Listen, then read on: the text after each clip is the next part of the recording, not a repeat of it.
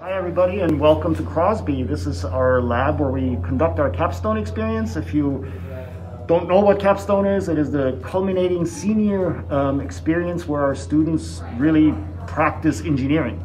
They come to this lab, they have their projects that last through an entire year. We start in the fall semester of their senior year and then it goes all the way to the spring semester, and at the end of the spring semester they designed, built and tested an engineering project under realistic industry conditions. So it is intended to really bring in a variety of the knowledge that they've accumulated over the previous 3 years. And what I wanted to show today is just some examples of the diversity of the capstone projects that we conduct here at UMaine. Let me say this, we pride ourselves in a very significant capstone experience. So we have a great number of projects and a great variety of projects that are linked. Some of them are linked to competition, some of them are linked to industry, some of them are linked to research, and some of them are, most of them are a lot of fun. So let's take a look at them. Maybe we'll just do a quick look through and show you some of the differences. This here is a hydrofoiling catamaran sailboat. This is built, or the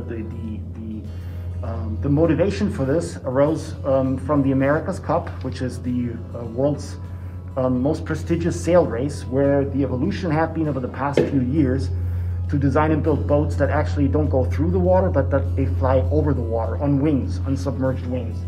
So it's called hydrofoils right here. So we had student teams design, build and test these over a year, and we had multiple of them. This is an older version. You can see it has a wing, a rigid wing. This is not a sail, it's an actual wing. It's made out of fiberglass. It has adjustable hydrofoils so that the ride height can be adjusted. And they were fascinating projects. So marine engineering, aerodynamics takes us to more aerospace. Drones is really one of our highlights over the last few years. We currently have, I think, 5 or 6 drone projects. This is an example from last year.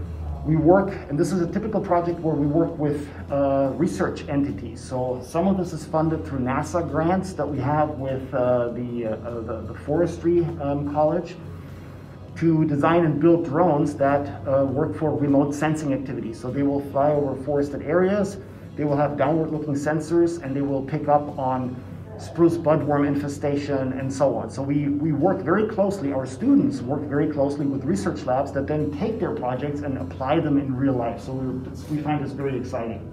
This is it is a drone that can fly for over 20 minutes. It has a lot of carbon fiber parts. The actual battery is missing right now. One of the really neat things that we do too is we work with a hockey team and we recycle some of the used hockey sticks that they have. So if you look at these arms, they're actually made out of hockey sticks, out of old hockey sticks, carbon fiber high-end hockey sticks. That's one aspect. We have internal competitions.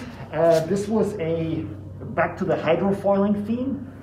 We thought it was too easy to design and build bicycles, so we had our students design and build bicycles that float over water. So you can see they don't have wheels. It's a traditional bicycle frame, but the design process was to come up with lifting surfaces that go underwater. And these bikes, you can get on the bike, pedal real hard, you pedal, the propeller turns, and then these bikes will fly over the water. And as you can imagine, this is quite the engineering challenge, hydrodynamic structures, controls, and it is also quite the learning curve. So I would say it's a good time for everybody to test these things out in the university pool. We've had multiple of these that then compete at the end of the year for a prize, or bragging rights more than a prize. More drones. This is yet another collaboration. It's an unfinished project. COVID had a word to say here as well. It's unfinished from last year. We hopefully will be able to finish it. This is a hybrid vertical takeoff and landing rigid wing aircraft, also used for remote sensing. It does long endurance flying for the forestry department. So the idea is, again, to mount sensors on it and be able to take off vertically, fly the remote sensing mission, come back down and land, and be useful in that way. As you can see, this is quite the aerospace engineering challenge. our students that built this and designed this, they took some of the respective aerospace courses such as fixed wing aircraft design, and it's a fascinating project. Another one, 3D printing. A lot of the parts that you see, for example, in the previous drone that we saw here, let me just showcase this. These blue parts, they're all 3D printed. They come out of 3D printers. They're made out of PLA or ABS materials. So 3D printing is something that we leverage and we use extensively here at UMaine for the capstone projects. And this is a 3D printer. So if we're going to use them, we might as well also do some work on improving current 3D printing technology. And this is one example. Normally a 3D printer has a filament of material that goes into the print head, and this filament, it's fused to position modeling, then it's kind of like a hot glue gun, and it builds layer by layer the part on the build plate.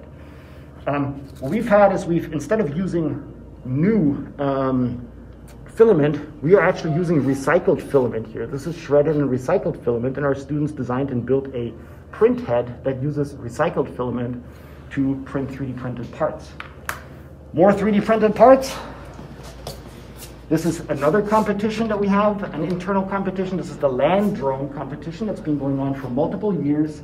This is one entry. Our students designed and built this. There's an outdoor track and parkour that they have to go through under specific rules. And what makes this drone so special is that the whole thing, with the exception of these things, these rods are carbon fiber. Everything else is 3D printed. Even the tires on the wheels, this is flexible material, and even this is 3D printed. Obviously the motors aren't, but the motor's battery and so on aren't, but the entire structure, with the exception of the carbon fiber rods, is 3D printed.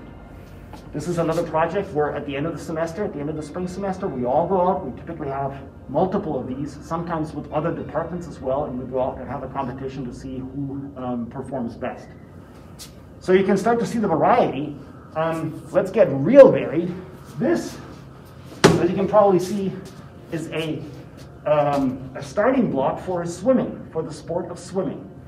Now, this is designed, built from scratch by our students. Now, the distinction here, it wasn't just, okay, we need a starting block so that swimmers can dive into the pool. We want a smart starting block. So the task was for the students to design a starting block that fulfills all the Olympic and YMCA regulations for swimming, but that would give information to the swimmer as to how good their dive is, as to how their dive into the water. That's an important part, and be able to train with that in practice. And it's a little difficult to see, but I don't know if you can get in here, but back here we have an LCD screen that will read out the impulse. So the direction, the angle, and the strength of the dive. And this is a great tool that swim coaches and swimmers can use for swim practice. So hydrodynamics, drones, water bicycles, swimming starting blocks. Let's go into the glacial side of things. This is a project that we've developed last year, working with the Climate Change Institute. The Climate Change Institute, they go out into the field, onto glaciers, and drill ice cores, which they then use to do research. So they will look at the different layers of the ice and analyze that as to CO2 content and the evolution of the atmosphere over many, many thousands of years. The problem that they have is they have to transport these ice cores out of the field to be able to take them to the lab, and that's a challenging endeavor. So we worked with them to design a ice core transport box. You can see that the walls are quite thick, and with the idea of making a box that is so well insulated that it would prevent the ice cores from melting over a longer period of time. This particular box is not, it's not just styrofoam. This is actually vacuum insulated panels are in here. They're vacuum panels that provide a very high level of insulation. And our students monitor these, and then there was a control system in here that would monitor the temperature. More cars. Back there, it's deflated now. We started off inflated. We also work with Blimps. We have an annual competition where our students design and build Blimps, airships that fly around a certain, there's an oval track, and we do that in one of the indoor spaces here at UMaine. and get again leading onto the aerospace side of the capstone. So in summary, these are just some highlights. We have a very diverse capstone. We typically cater to most interests that the students have, ranging from sports to 3D printing to vehicles to airplanes, boats, you name it. We work with industry. We've worked directly with industry, designing things such as self-leveling car seats that will automatically adjust when a baby sits in them. We work with research, the Advanced Structures Composite Center, 3D printing. We work with forestry to do research. We tap into NASA grants. Recently, we're working on a drone for bridge inspections. So with the Department of Transportation and one of the centers here at UMaine, we are designing and building a drone that will fly under a bridge and use synthetic aperture radar or other sensors to inspect bridges from underneath. So in summary, Capstone is the culminating experience. It's very exciting for everybody. I'm thrilled to be able to teach it and to support our student teams in this fantastic course. And we pride ourselves here at UMaine of having a diverse and very intense capstone. So that's it from my end.